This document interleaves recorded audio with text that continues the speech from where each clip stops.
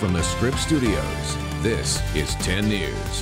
Hello there, I'm Virginia Chow with this 10 News update. Much of San Diego County dealing with strong wind gusts as the red flag warning continues today. SDG&E has shut off power at multiple locations around the county. The San Diego County Office of Education sent out a memo saying at least 5 school districts will not have classes today. SDG&E says they will not turn the power back on until the fire threat ends. Extra police will be on campus at Scripps Ranch High School today in response to a threat. School officials wouldn't go into detail about what kind of threat they're investigating, but they do say they're working with campus police and San Diego police.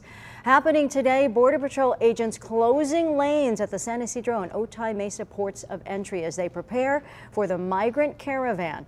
Troops have been working on barriers in preparation for the caravan headed toward the U.S.-Mexico border. At least 3 northbound vehicle lanes will be closed in San Ysidro and 1 lane will be closed in Otay Mesa. Anybody traveling northbound to the U.S. should expect possible increased wait times because of those lane closures.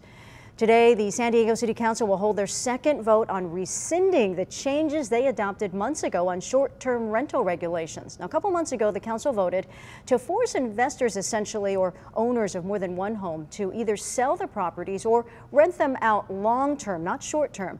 But after Airbnb sponsored a signature drive, the council voted to remove those restrictions rather than create a ballot measure. All right, Megan, help us get through this. Yeah, we are in a red flag warning. It was extended through tomorrow evening at 5 o'clock. However, the strongest Santa Ana winds of either last week or this week arrive today through the early afternoon. We're expecting gusts of 40 to 60 miles per hour for many areas, whereas gusts could reach 70 or 80 miles per hour in some isolated spots. Alpine, always one of our windier spots.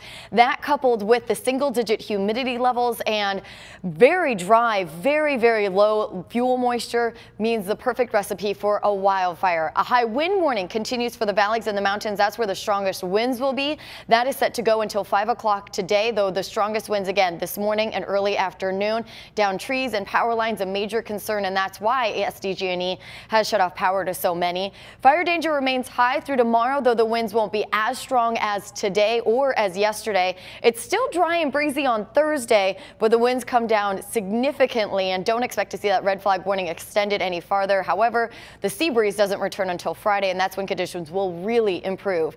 Mid-70s for most of the coast and valleys today, with 50s in our mountains and highs right around 70 in our deserts. Virginia? Thank you, Megan. For the latest news, weather, and traffic, just go to 10news.com, or you can download our free app from the App Store. For 10 News, I'm Virginia Chow.